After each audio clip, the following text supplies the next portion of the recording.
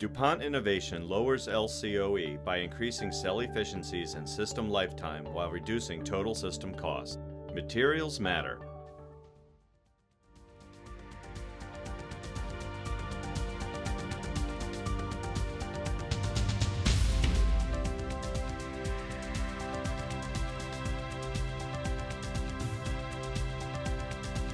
Hello there and welcome to another PV Tech Newscast. Coming up today, solar is fastest growing renewable in the US to 2040.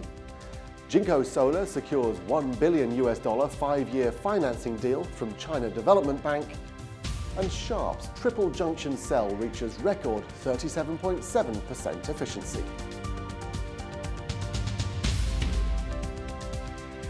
Solar will play a central role in boosting the share of renewables in America's energy mix between now and 2040, according to the latest figures from the US Energy Information Administration.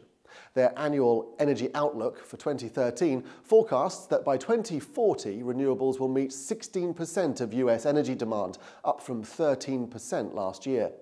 With generation costs falling, the report says solar, and to a lesser extent wind, will play a central role in driving the growth of renewables in the US.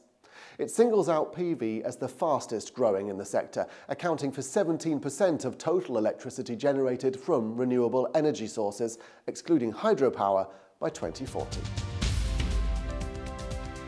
Staying with the US, the PV market grew by 684 megawatts in the third quarter of this year, 44% more than in the same period in 2011, according to SEIA and GTM research. The quarter marked the third largest on record for the US PV industry, raising the total installed capacity through the first 3 quarters of the year to 1.99 gigawatts, surpassing 2011's annual total of 1.88 gigawatts.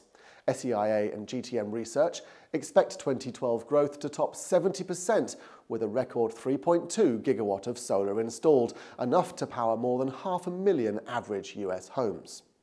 Cumulatively, there are now 5.9 gigawatt of PV operating in the US from more than 271,000 installations. Turning to financial news now, and Suntech Power Holdings has reported preliminary third quarter revenue of approximately $387 million, down 18% from the last quarter. Citing slower demand from European markets, the key knock-on effect is the guidance that shipments would drop to a low single-digit percentage in the fourth quarter, resulting in a further downward revision of full-year shipment guidance to between 1.7 and 1.8 gigawatt, compared to previous guidance of 1.8 to 2 gigawatt. Based on the new guidance, Suntech would relinquish its #1 ranking to Yingli Green, which recently guided shipments for the full year to be between 2.1 and 2.2 gigawatt. Another Tier 1 PV module manufacturer, Hanwha SolarOne, has lowered full-year shipment guidance to between 825 and 850 megawatt. The company reported third quarter revenue down 9.9% to $153.7 million, while being down 32.8% from the same quarter a year ago. Module shipments reached 239.5 megawatts, up 3.8%. Hanwha SolarOne noted that module ASP declines in the quarter were higher than production cost reductions, which impacted gross margins and losses. Cost reductions had outpaced ASP declines in Q2. Based on full-year shipment guidance, the company expects module shipments to be in the range of 194 to 219 megawatts. And staying with financials, China Development Bank is to support PV module manufacturer JinkoSolar with a $1 billion 5-year finance deal.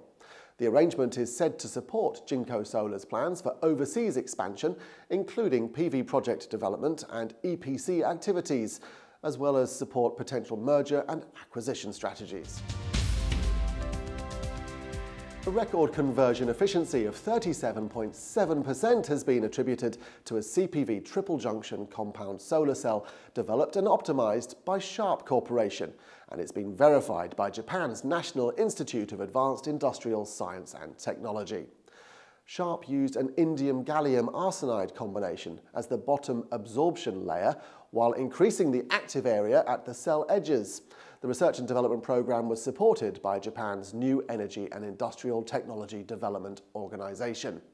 The device is targeted at CPV applications as well as space satellites and vehicles.